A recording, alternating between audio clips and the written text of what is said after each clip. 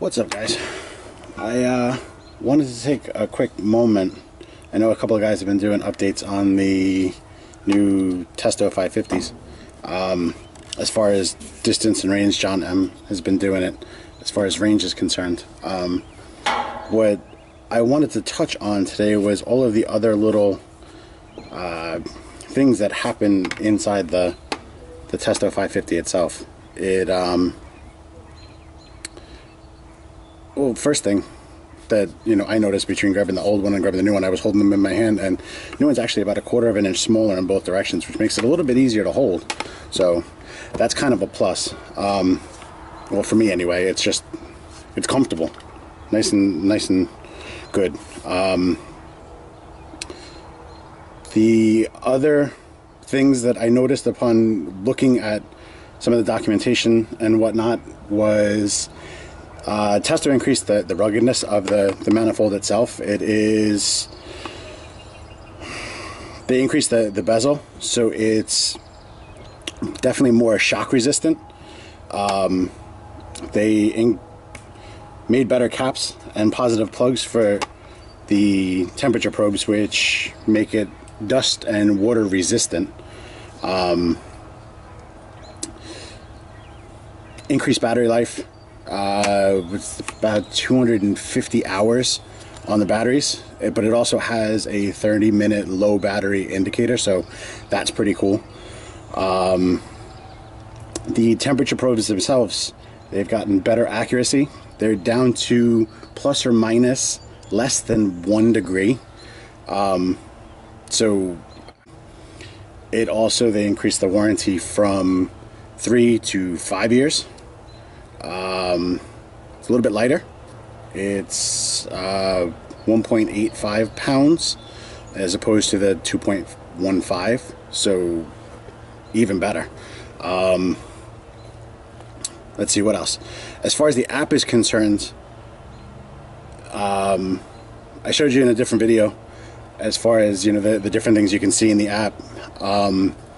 They are adding some features to the app in the future.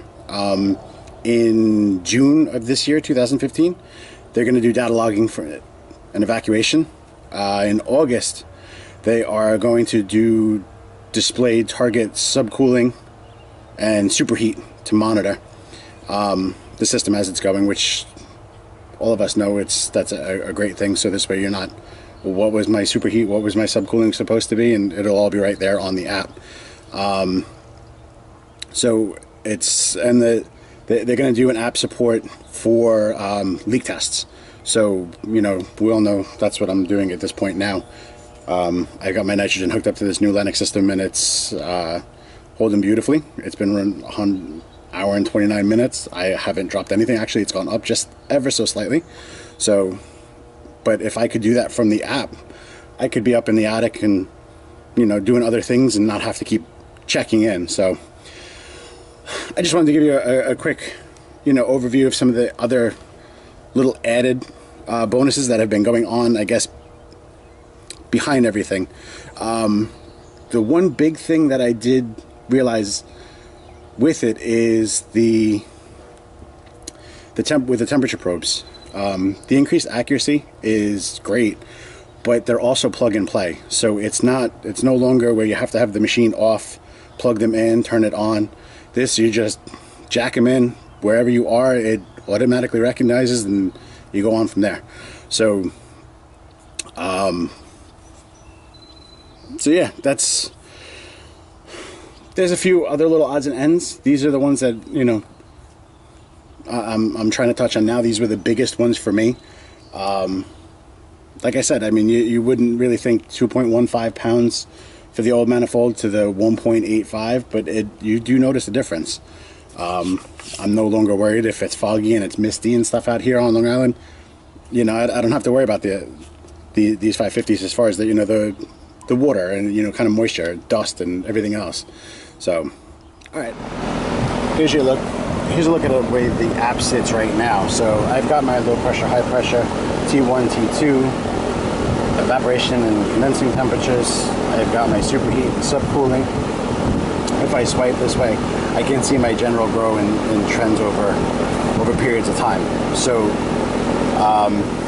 sitting on the tablet, that's the way that kind of works. If I turn it upright, I do get the opportunity then to, and the glare is killing me, to click down here and I can export any of the things in a PDF, a CSV, or my trending data to a report, so I can email it, I can save it, I can do whatever I want with it.